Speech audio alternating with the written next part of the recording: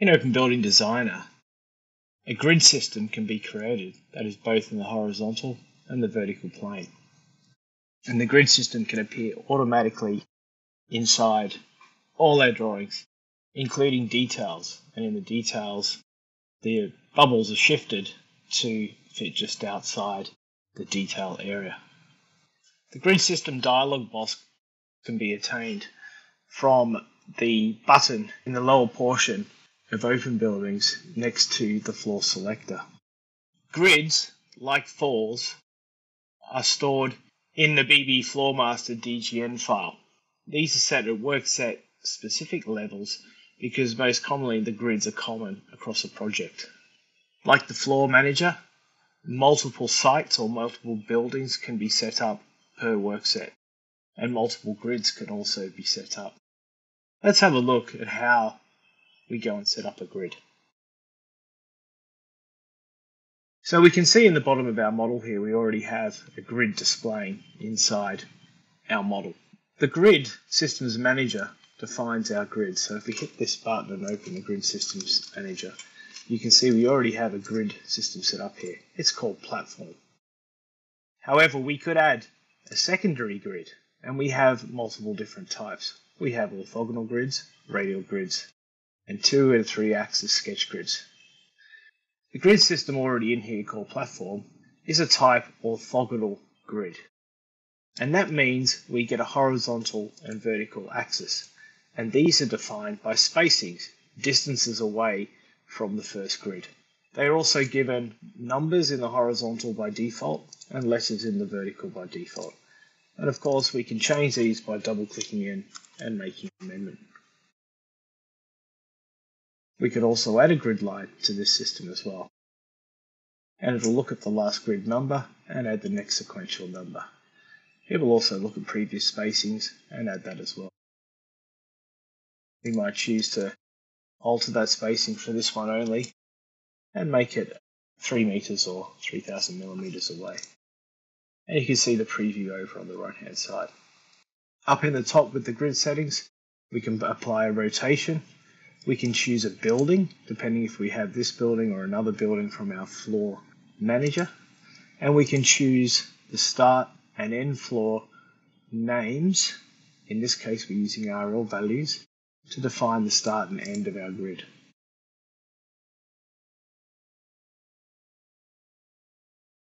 After making a change, like adding this additional grid line, we hit OK. And you can see the new grid line has been added, plus also the amendment to the text. The Floor Manager assists with the creation of grids, not only in plan, but importantly in elevation as well. Let's have a look at how this works. Over here in the Floor Manager, we could set up a new building. So if we expand our floors out like so, we have one called Platform with some set elevations in play. We could add a new building and call it Site Building. And we can add some floors to that. We can use the default name of floor 1 if we choose to, and then add its elevation. Once you add the first floor, you can continue adding floors and change its elevation by changing the floor-to-floor height. You can see there the relative elevation and the elevation change accordingly. Hit Apply and Close. To choose a floor, you can go and scroll up and down to choose your different sites or buildings or engineering features within inside this particular workset. When back in the Grid Manager, we could add a new grid. And in this case, let's have a look at a 3-axis sketch grid. The sketch grid temporarily opens a file and displays our model in plan. So we can sketch over the top of our model using things like lines, arcs, and B-spline curves. The sketch grid also provides a new dialog box that allows the sketching capabilities. Let's have a look at how this works. What we could do is say we want it to revolve around site building, and we can have it change or operate the grid operate from floor 1 to floor 2. With a sketch grid, we can hit modify. With a sketch grid, we can come down to the grid lines and hit add modify.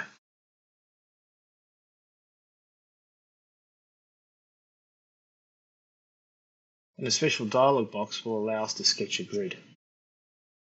So we have 3 axes we can create on here. We have axis 1, 2, and 3. Axis 1 takes the form of letters.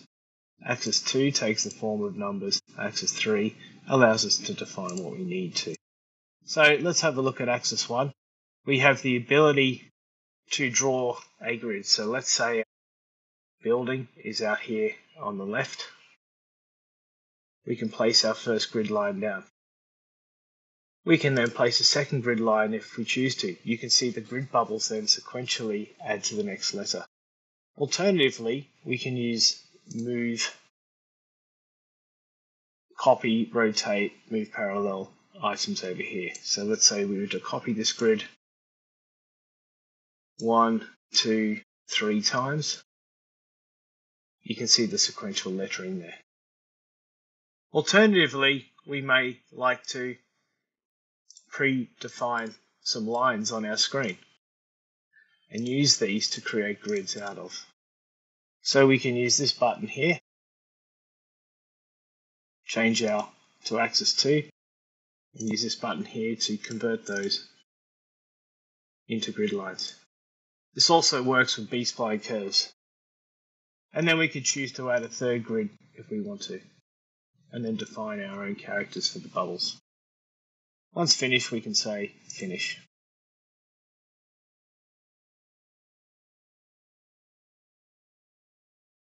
And our grid system is now added to the grid systems dialog box.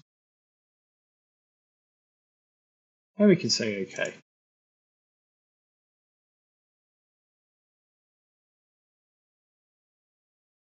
So now we can see our grid for the platform here and our grid for our sketch building over here.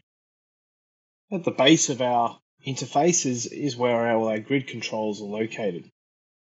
The grid controls allow us to adjust when we display the grid. For example, when we select a certain floor, or whether we show all buildings and all floors.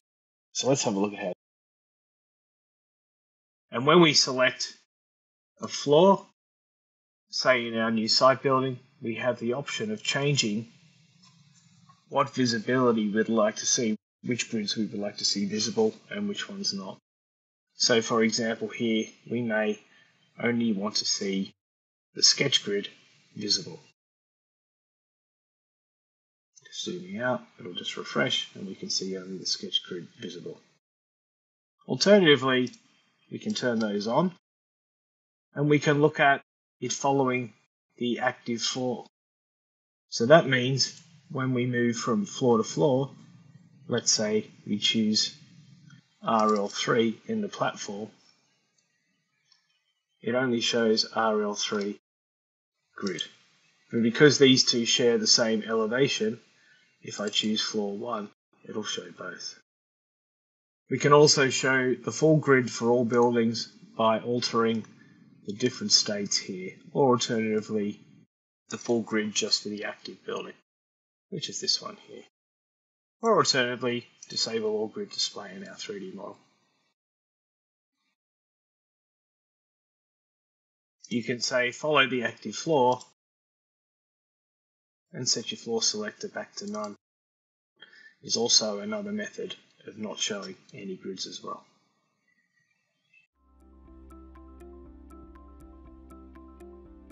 If you found this video helpful, please give it a like. If you want to see more such series, consider subscribing to our channel. Thank you, and see you next time.